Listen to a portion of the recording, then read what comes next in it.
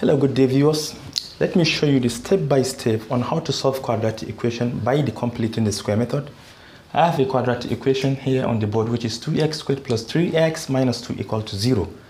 Remember in our previous lesson I told you we only need the first and the second term. Therefore we are going to take the constant term to the right hand side. So we have 2x squared plus 3x to the right hand side. This is negative, it is going to become positive. Our leading coefficient is 2. If it is 1, you move to the next step. But if it is any other number apart from 1, you have to divide each term by that number. So here we are going to divide each of these terms by 2.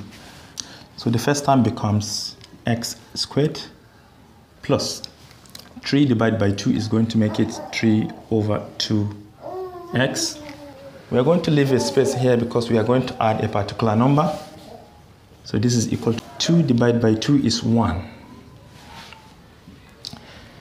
What we are going to add here is the square of the half of the coefficient of x. 3 over 2 is the coefficient of x. Half of it squared. This time this is 3. This time this is 4. All squared. This squared is 9. This squared is 16. So we are going to add this term to these two terms in order to make it a perfect square quadratic function. So we have plus 9 over 16. But initially we do not have this. I added it for this purpose, so we have to add it to the other side in order to make this equation balance. So plus 9 over 16. Now we are free to factorize the left hand side. Since it is a perfect square quadratic function, it is going to be x plus half of the coefficient of the middle term, which is going to make it 3 over 4 because half of this is this, all squared. And to the right hand side, you know we can write 1 as 16 over 16 because of this 16.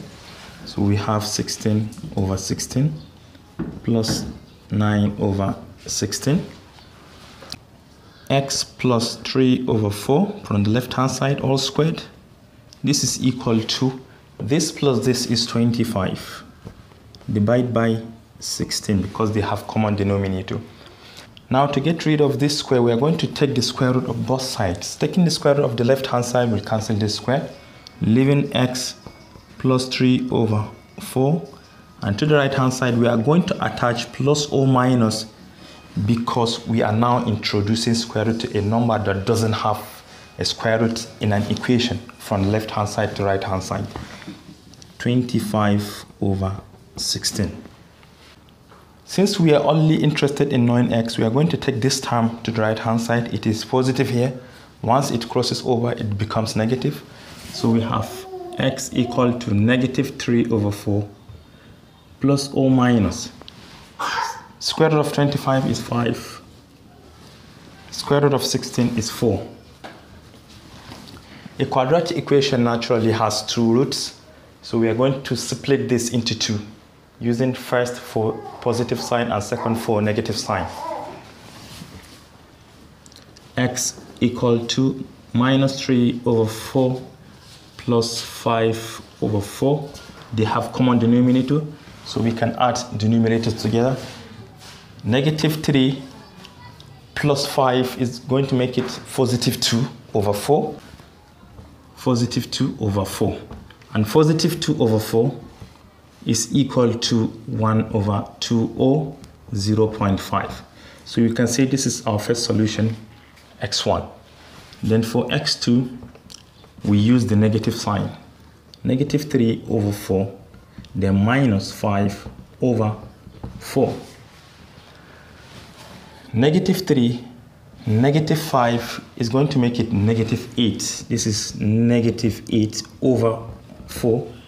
And we say x2 is now equal to negative 8 divided by 4 is negative 2. Hence, the two solutions we have, x1 and x2, are equal to. The first one is either half or 0.5. So we have one of them. And the second one is negative 2. Hence, these two values are the required solutions for this quadratic equation. And this is all I have for you today. Thank you for watching and do have a nice day.